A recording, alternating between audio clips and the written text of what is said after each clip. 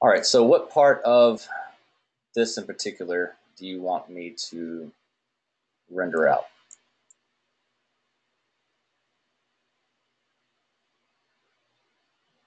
Are you wanting this dark and middle tone, or are you wanting to see, some of the face of this texture as well? Like as far as like the shape of the front edge and whatnot. The hardest part. Well, to me, I don't know what the hardest part would be at this point. Let's see what we got here. See if I can just find an interesting area.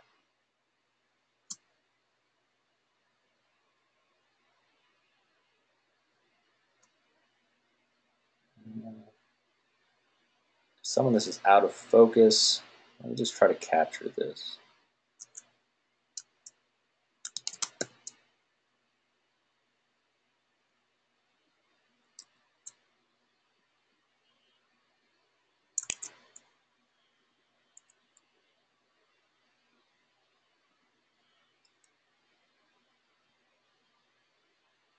No, I'm just taking this into Photoshop. You're going to be doing this traditionally on graphite and paper. I'm just taking this into Photoshop so I can get a good reference. And then I'm actually going to save this out to my desktop as a JPEG and open it up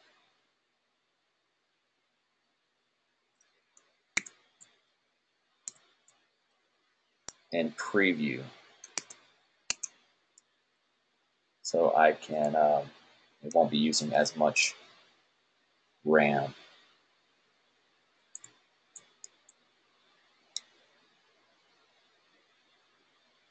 Then from here, you guys let me know if you can see my screen. I'm guessing you can see this here, the sketchpad and everything. Okay. I'm going to adjust this so I can show the reference as well.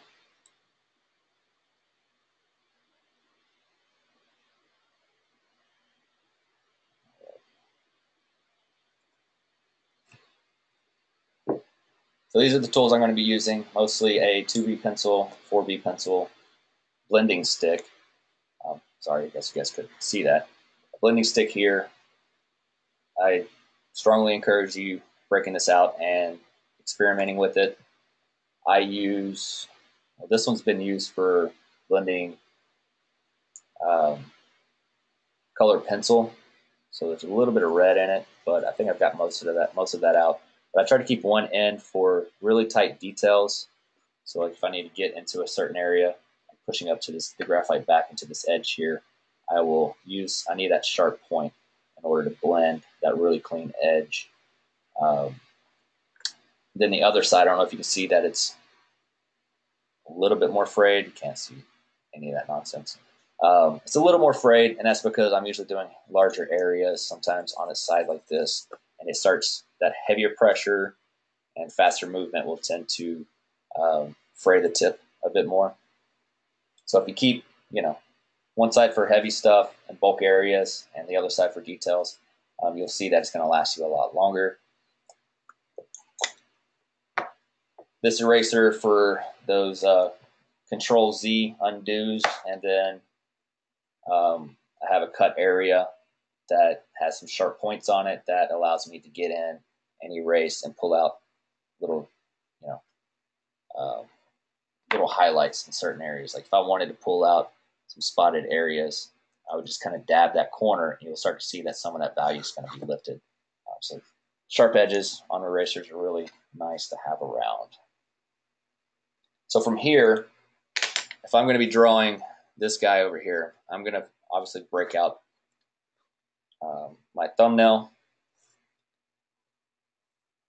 get that square down on my paper. Notice how I'm using the residual graphite that's on the blending stick to rough out my composition, the picture plane.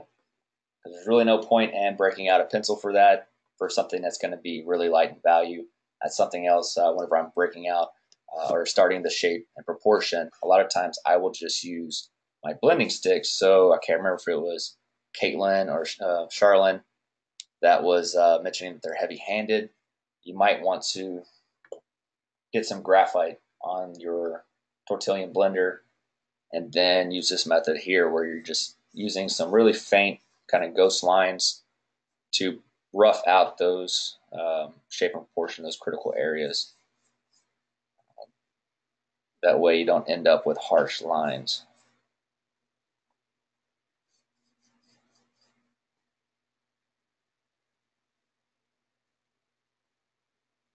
That's not far enough, so this needs to be about here.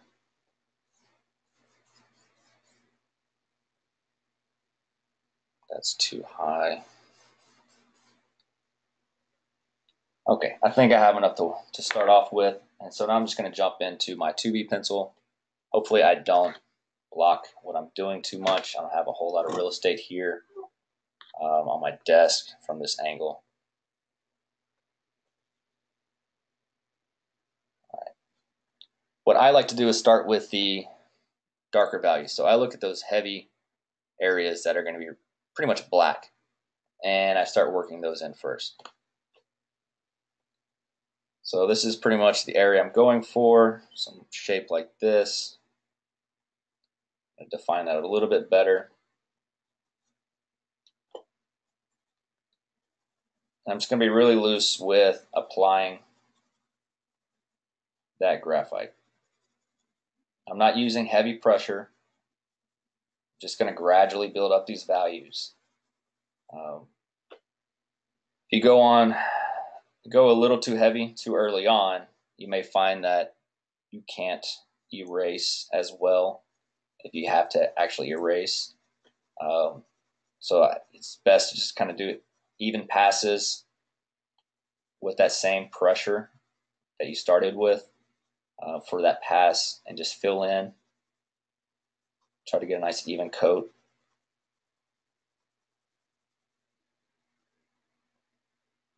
Sometimes it helps, especially when you're getting on a paper that's really loose fibers like sketchbook paper.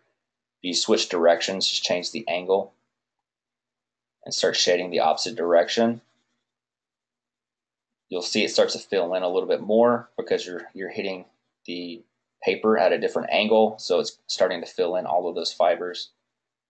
So you're kind of creating this woven texture with your graphite. If you keep changing directions, it'll keep filling in. From here, I would break out my blending stick. I'm looking at which end is a little more frayed, and I'm going to start just pushing that graphite around.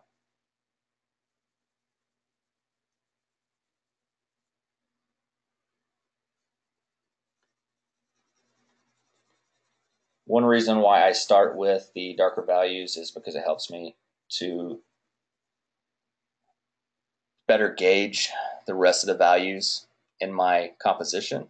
It's kind of setting the stage, I guess you would say, for the rest of the value. The other reason is because it allows me to build up some more graphite onto my blending stick, which I will then go in and play around with my midtones with that residual graphite. So from here, I'm going to, let's see, I have that top edge in here, do I? Thickness of this guy, push from here to here.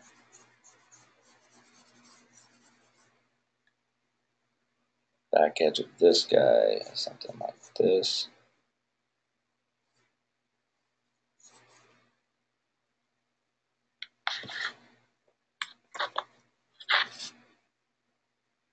Right now, I'm just looking at all of these other little details. So like where the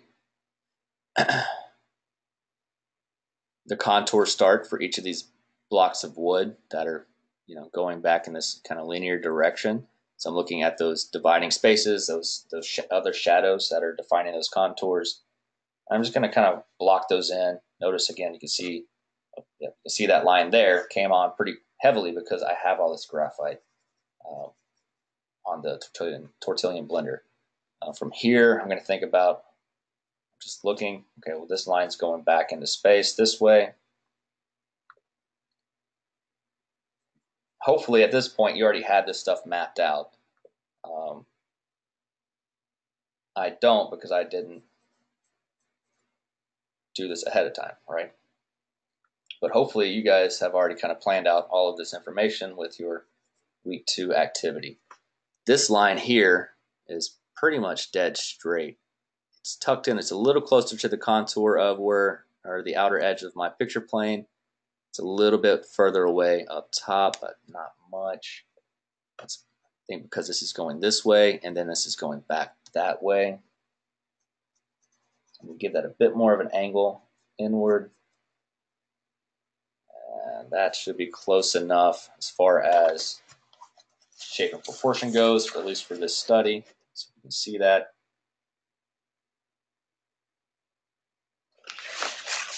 So now I have a pretty good baseline to start with. I see some questions or some comments. I'm just going to check those real quick.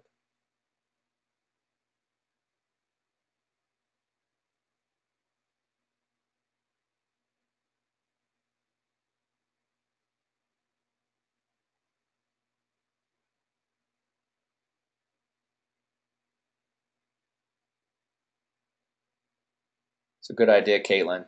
So yeah, it does help to kind of work along. Just play around with the tools, like she's suggesting.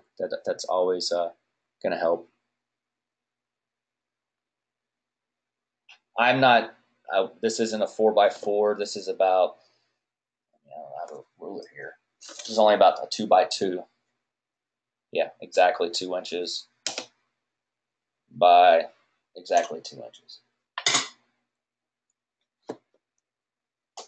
So now from here, I'm looking at the rest of my midtones, right?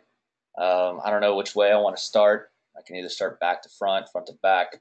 Actually, I'm going to keep working in my all of these other dark textures that I'm seeing over here, these little odd-shaped formations. So this one seems to be, if I can work at an angle here, I guess I can work in this guy as well. So there's another band here. I'm just going to kind of push this and make it a little bit darker. So I know that that should be kind of dark as well. And then from here, I'm just going to work in this other shape. And you don't have to get those values perfect, right away, or the shape. Just kind of let your have a gut reaction to it and lay it down. And that's what's great about using the residual graphite on here, is it takes a lot of pressure, but again, it doesn't come on too heavy. So you don't have to worry if you kind of make a mistake, it'll lift pretty easily. I like doing texture work because most of it's pretty organic. And pretty gestural. You can kind of just really imply the texture more than anything. You don't have to get it usually spot on. You can just kind of look at the basic shape and what it's doing as far as value goes, and just get it close. And most people will start to kind of pick up on what texture that's supposed to be. Just that suggestion is pretty much what you mostly need.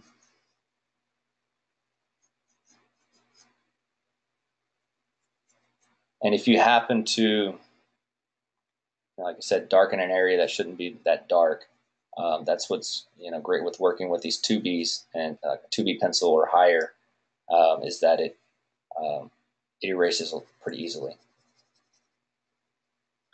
So from here, I'm just going to start adding in a little bit of value everywhere else around the backside and start working my way forward. I'm paying attention to where the brighter highlights are in this crop. I can see the rim here. This must be raised, and it's probably like a bull nose, like routed. So it's rolling forward towards us. So the light's in front of it. So that's picking up the light here. It's picking up the light here and here. I'm going to keep that in mind while I'm applying my value, so I don't work that area too much. And I'm just going to kind of dance around it. But I just, working with this tortilla blender, it's not It's not going to be too hard to pull that graphite off of there. So now I have a okay set of, I wouldn't even say midtones yet, but starting to kind of look like it has a little bit of that form and texture to it. And I haven't really done much yet, right? I've just kind of blocked in shape and a little bit of value. Now from here, I'm probably going to push those darker values again. It's going to be a little more forgiving working with those darker values because, again, generally it takes a lot of kind of passes to get them to where they need to be. Kind of warms you up for the rest of the drawing. So I would start there.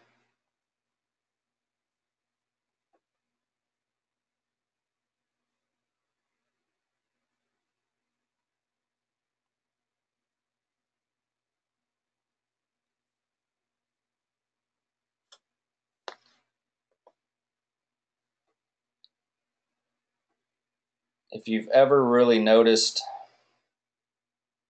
I guess this what I'm trying to say here.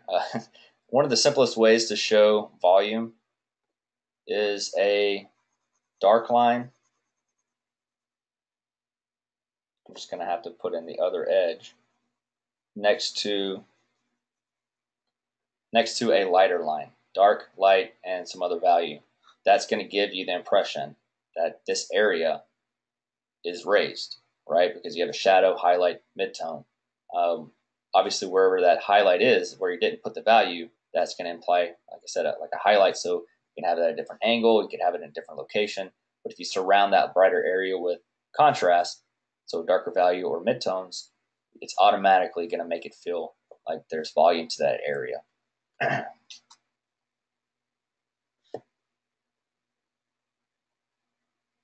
Just a little pointer.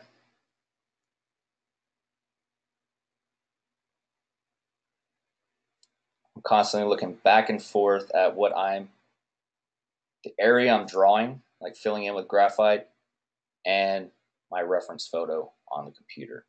I'm making sure I'm not going too dark or I need to carve out that shape a little bit more. I noticed that I pulled this value a little bit too far inward where it shouldn't be this far down.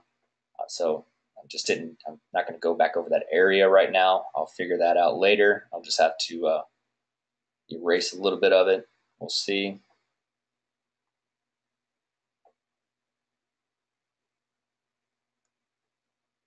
I might just pull this line down. Let's see.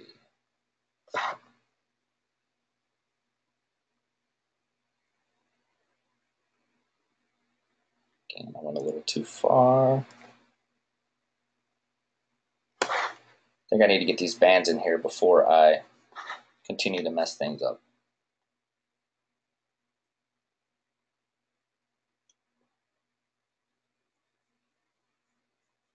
I don't know about anybody else, but for me, when I get close to the edge of a sketchbook, I hate working this area because I don't know, it's a weird angle. It's like shooting on the edge of a pool table. So that's why I like to work on a larger paper and in the center. But I didn't think that through when I started this. But it might just be a me thing. So I'm having a hard time. I might actually rotate my paper. And I'm going to have a fresh sheet. 1 second.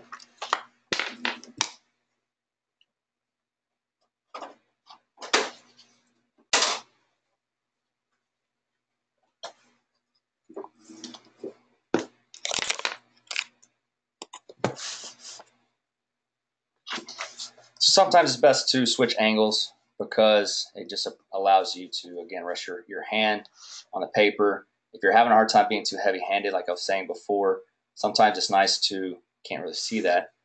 I will extend my pinky like I'm having a fancy cup of tea, and I will rest my pinky on the paper and then I will just rest the tip of my pencil, like I pull back on the pencil. So instead of drawing from up here, I pull back on the pencil, extend my pinky, and then I can. You'll notice that my wrist isn't on the table or the paper anymore, and allows me to work from my elbow, my shoulder. Obviously, the further you pull your pencil, choke back on that pencil, and the more extend your pinky, the less control you're going to kind of have earlier on. If you need a little more control, don't pull back too far. Go about midway, but again, extend that pinky, and you might end up with your a little bit of your wrist touching the paper, but your pinky there is a little bit of a reminder to kind of just stop yourself from just resting it onto the paper. That's usually my pointer for working lightly. Other artists will do this kind of, you can see that, where you grab the pencil like this, and you're using your index finger to allow you to press, use different pressure for blending. This works better for larger areas. Getting in here for tighter details, and for me, it just doesn't work for me. Try both of those methods out and see what works best for you. Those are my tips for that. So now, for me, my brain isn't that great in this regard, as far as like if I'm upside down now, I can kind of tell what I need to do over here in this corner, but it takes me a second to process. Okay, well, that's reversed. So I just reverse rotate my reference. So in preview, it's Command R, and it'll rotate it to the orientation that you need. So you're not going to sit there and continue to waste time trying to figure out, if you're working backwards or not.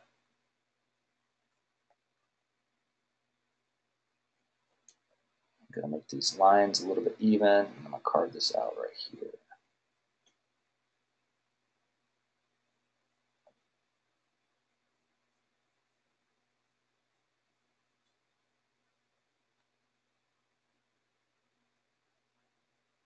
Sometimes you can make that highlight a little wider than you need it.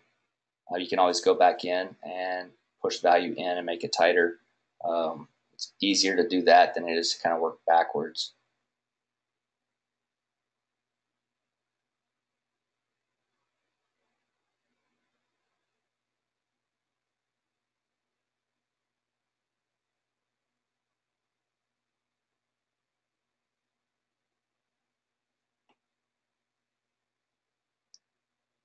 Whenever I'm roughing out the shape and proportion of these darker values, notice I'm not going really heavy early on. Even though a lot of these areas, these little bands here, are pretty much pure black, rather than just going in and forcibly putting that graphite down on the paper and getting it to those darker levels, I'm choosing to gradually build it up that way. If I make a mistake, it's harder to erase. So at least this way I can kind of go back and gauge, okay, is it ready for me to go darker yet? Then I can start using that heavier pressure.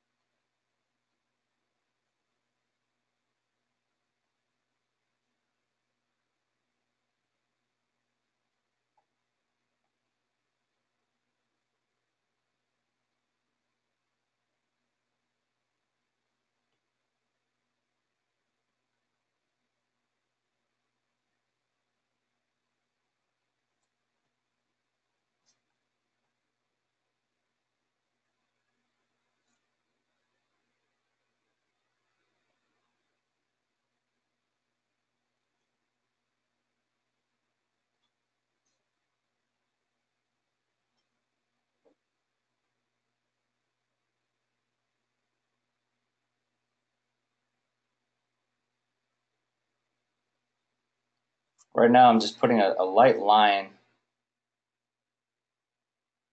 to remind me that this area should be lighter than this area, because again, it's that bull nose. What that means is rounded, and so it's picking up more light. I'll do the same thing over here. You just double check what that's supposed to look like. Something like a little bit wider, and then it tucks in a little bit closer to this other edge. And then I feel like at this point, I'm safe to go back into what I was doing as far as value goes. Some of that I know you can't see, but as I work it, you'll start to kind of see it come to life, and I'll show you later what those little details look like. I see another little spot here that looks like a V in my reference. I'm just going to block that in. Again, I'm only working with a 2B pencil here. I haven't switched anything out, so just back and forth between the 2B and the Tortillion blender.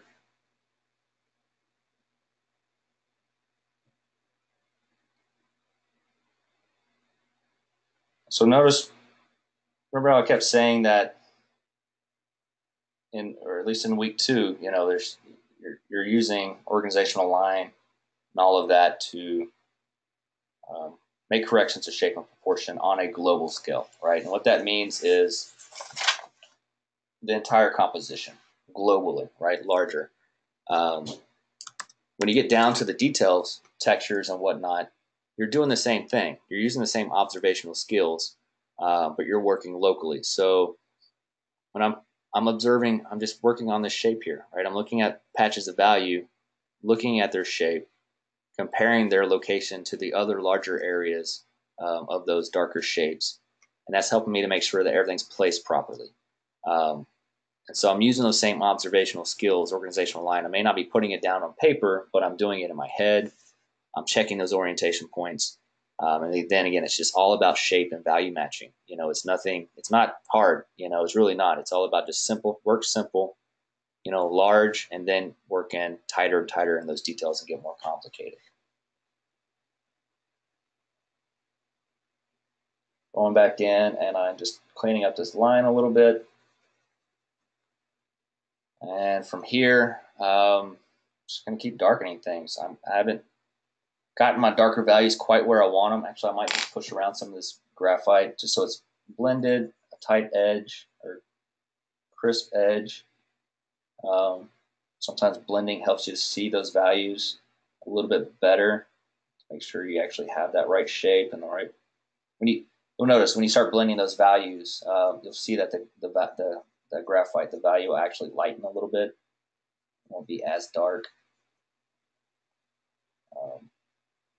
So from there, you're going to have to go back in generally and push those values again. And you'll notice that some of the edges will be a little too soft afterwards. So you have to go back in with a sharp pencil and tighten those details up again.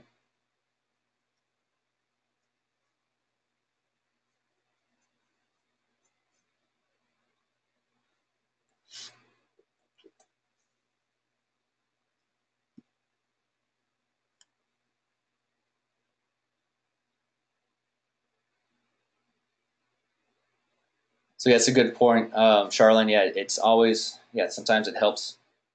We're working too much with our head down, right? And we get trapped in those little details and the intricacies, and so we start working on them.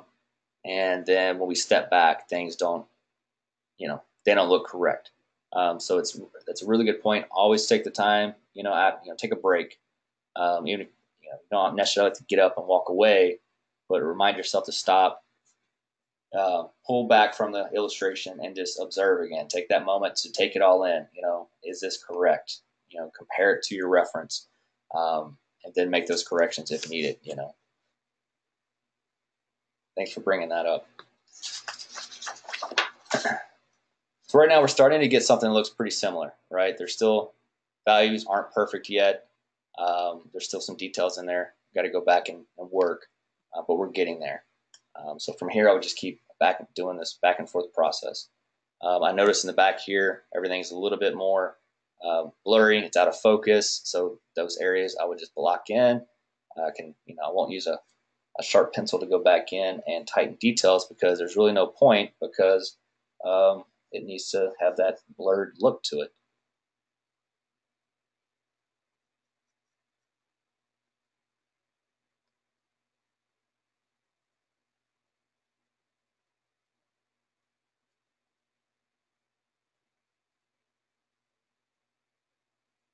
but it does need to be darker, so I'm just kind of pushing this graphite back around to make sure my middle tones look good.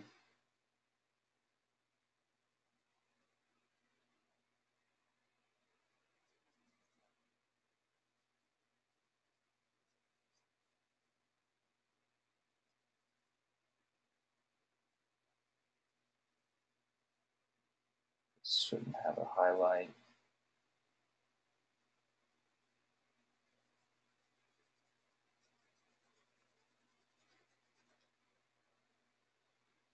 Noticing the highlight in this area right here. It's an oval that sandwiches between this V, the opening of the V. So I'm just going to rough that out right now. I'm just going to darken up the areas around it.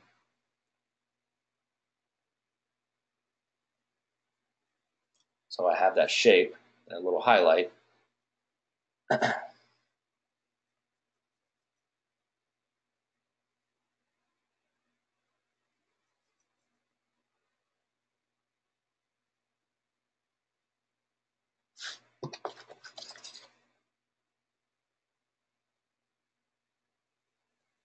Seeing a few more darker areas that I just kind of need to rough in.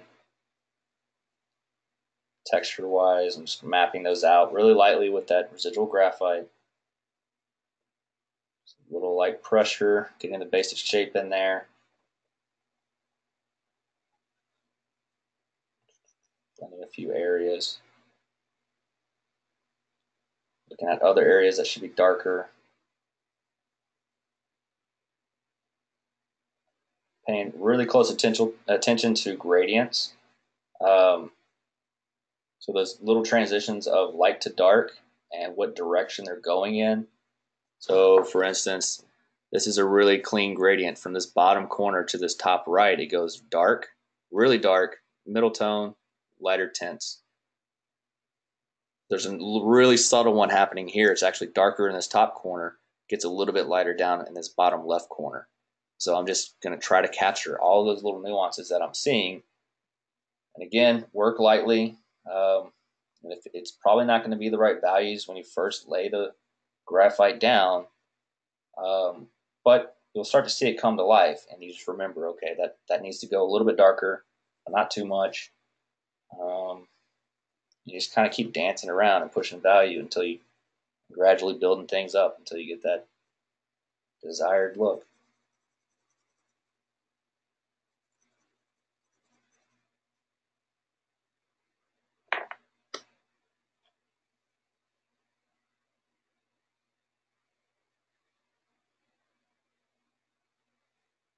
Thanks, Kaylin. But yeah, it's a fairly new computer, so the battery should last. This one doesn't drop very quick. Not yet, anyways. When it gets to the red, I usually have about another hour. But yeah, I don't want to, take up too much more of y'all's time. I can keep working this if y'all would like. If you feel like you got the gist of what's going on, we can, call it. It's up to you. I'm kind of lost in it now, so I'm having some fun with it.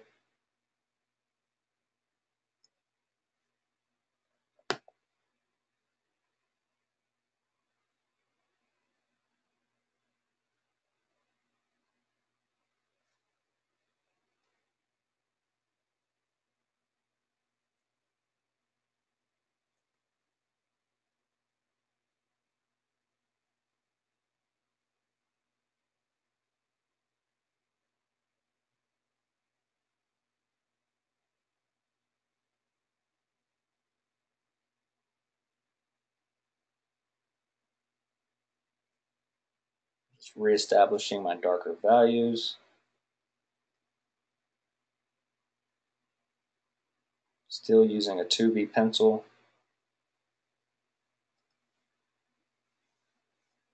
Hand sweating, so I'm just wiping that off.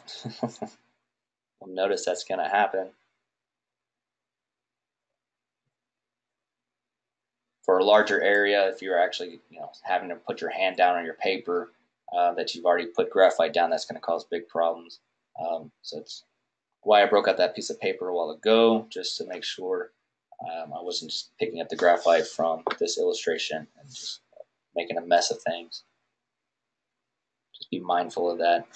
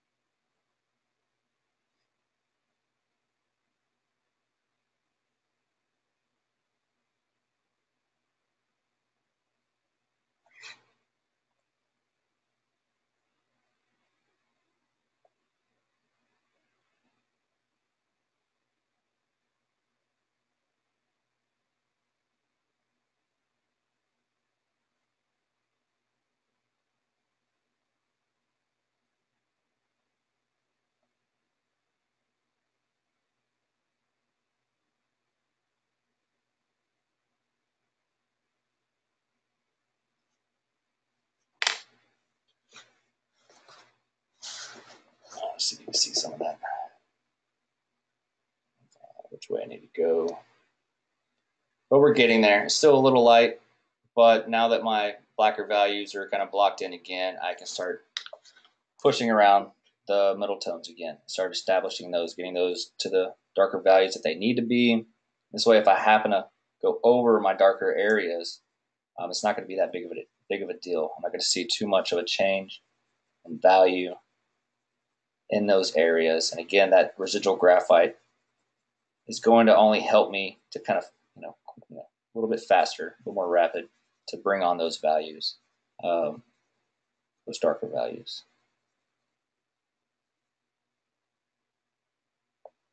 And I'm going to check the comments here in just a moment.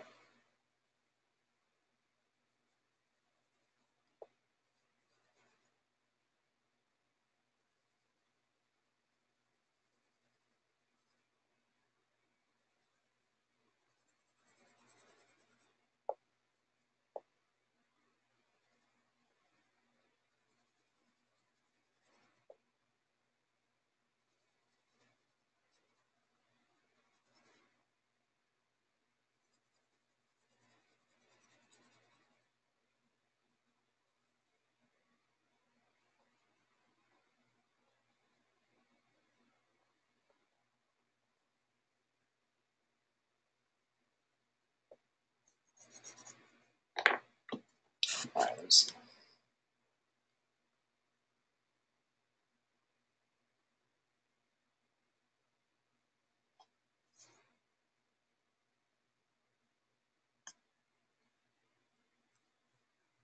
I don't know if I have anything that's finished. Most of my sketchbooks consist of thumbnail studies for new paintings or whatever I'm working on. I like to put notes, about what's going on in these scenes. I mean, I do design work, branding, so I'm fleshing out a billion ideas for logos, script work for logos, other little designs for the possible logo designs.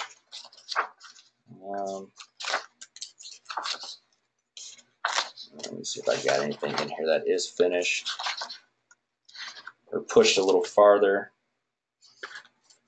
or further. These are, again, working out some compositional changes to a painting that I started on and actually finished. These are where kind of the process for how some of this started. So you can see how things actually had it on paper like this, on canvas like this. And I realized it didn't work compositionally for what I wanted, didn't feel as dynamic. So I looked at how I want, how to change it. So I started playing around with all the different ways that the snake could interact with the rest of the elements in the composition. So you'll notice as you work, it's going to be a lot of back and forth. You're going to have to go back into your sketchbook and plan things out. This is measurements for a custom frame I did for a painting that I built. So again, I'll just plan it out. So most of my sketchbook is planning more than it is refining. So let's see.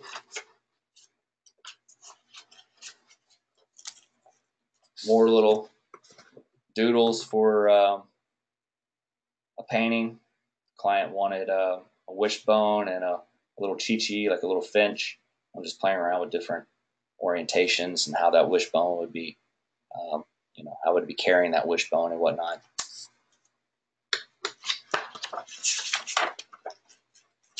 This is fleshing out a little bit further. See that? So framing things out, different options.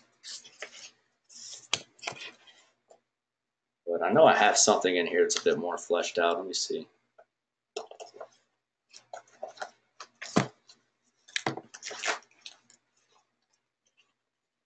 This was a study for in class on campus a long time ago. Let's see that.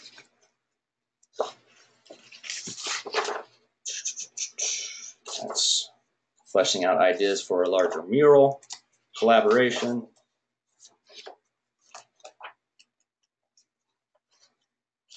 Maybe I don't have anything in here.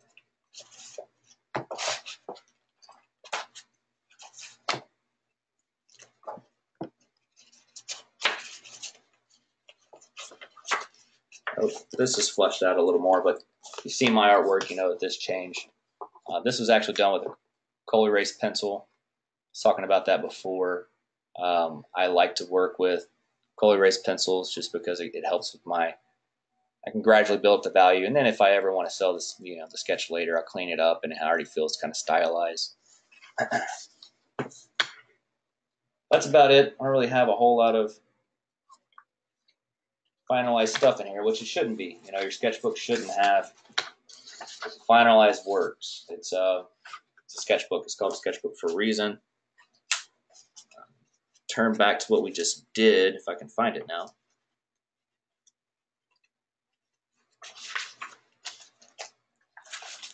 So we can have an ending point.